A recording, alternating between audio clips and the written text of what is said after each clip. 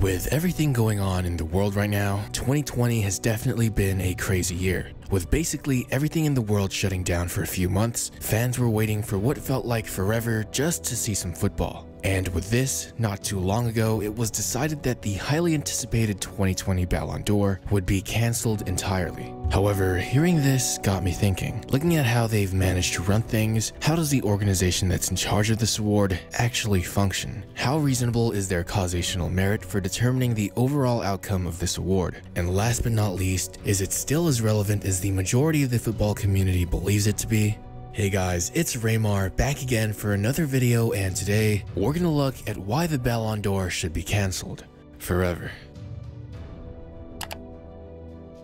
As we all know, if there's one award in football that fans are looking forward to every year, it would have to be the Ballon d'Or. For the most part, the anticipation in finding out who would actually be receiving the Golden Ball thrills fans throughout the world. While, on the other hand, in some years, it's an overwhelming landslide that everyone saw coming. For over half a century, the Golden Ball has represented the finest talent in global football, with some of the most iconic names we've ever heard having the opportunity to raise it and let the world know that they, at least for that time, reigned supreme over every other footballer in the world. The Ballon d'Or, without a doubt, is indeed the highest and most prestigious award you can receive in the game of football. And if by some chance you're watching this video and don't quite understand the gravity of this award, if I were to compare it to another sport like basketball, for example, I'd say it's most similar to the MVP award handed annually in the NBA. But even then, the awards aren't quite similar. Does the most valuable player really mean the same thing as the best player in the league? Well, that's been up for debate for a very long time. With the NBA alone, factors such as team performance and success play a huge role in determining who wins the award. But let's not get sidetracked.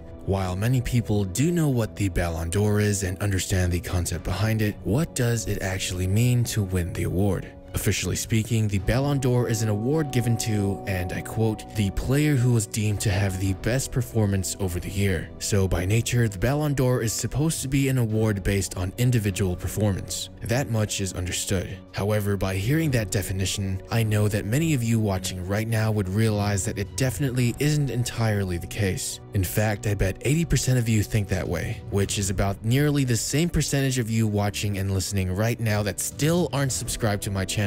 Like, come on. But anyways, it isn't a secret that many outside factors than just a player's individual performance have definitely affected the outcome of the award.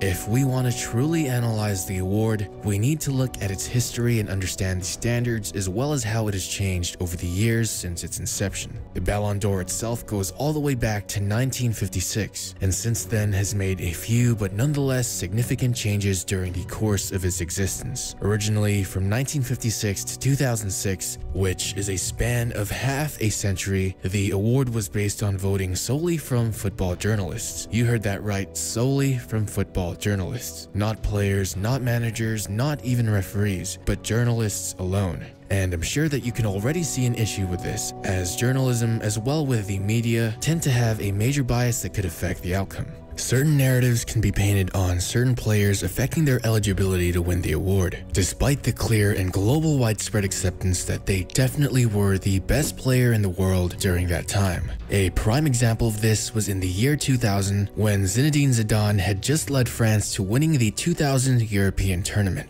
being named the player of the tournament as well as winning the FIFA Player of the Year award, being the best player on his team in both club and country, and the biggest name in global football at the time. It had only been 2 years ago when he led his French team to the World Cup as well as win the Ballon d'Or. But do you think he won the Ballon d'Or in 2000?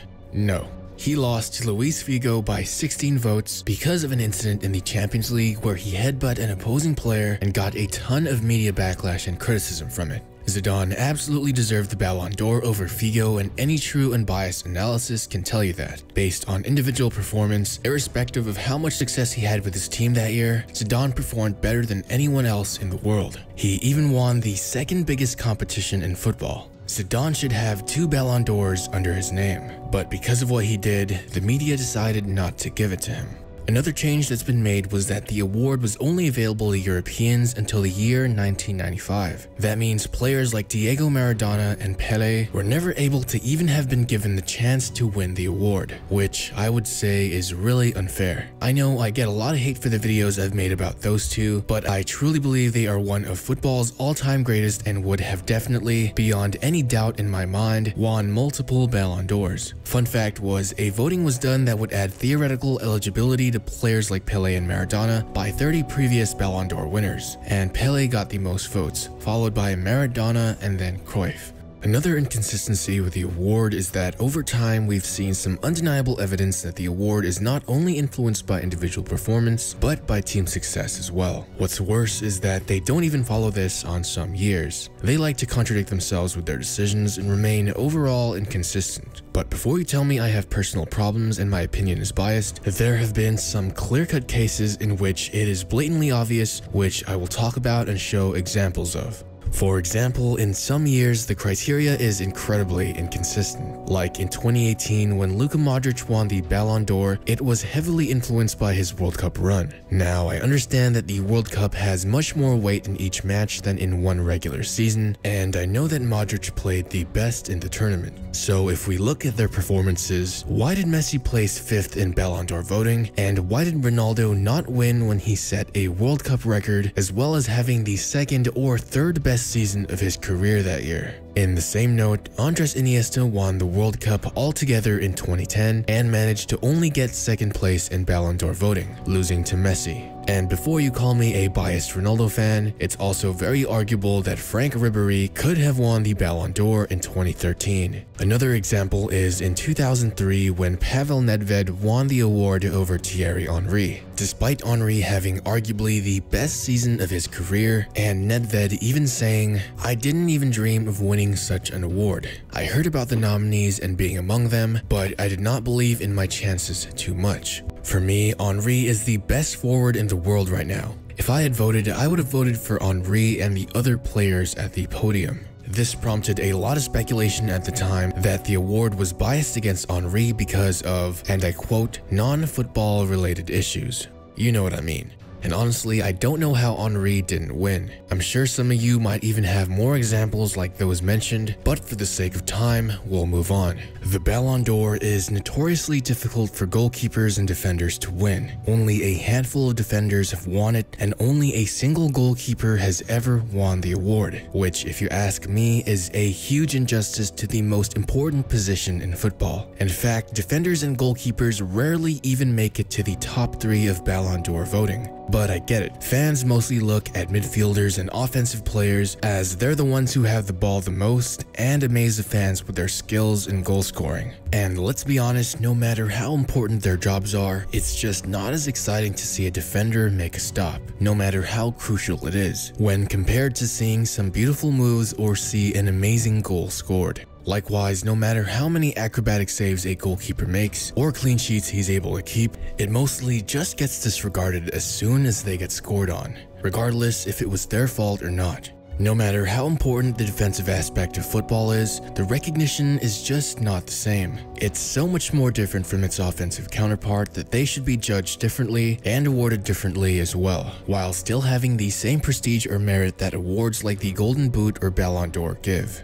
Although personally, I think from 2008 to 2019, no other player besides Ronaldo or Messi should have gotten the award. Those two are just that great. But it's sad to see so many players go unrecognized because of them, especially goalkeepers and defenders. So instead of having the Ballon d'Or, there should be a unified award for the best goalkeeper, because they will almost never get the same recognition they deserve, especially in the past few decades like Casillas, Buffon, Oliver Kahn, and Manuel Neuer. It might not be a popular opinion, but there should also be a unified award for defenders, midfielders, and forwards as well. You could call them the Golden Glove and the Golden Stop, for example.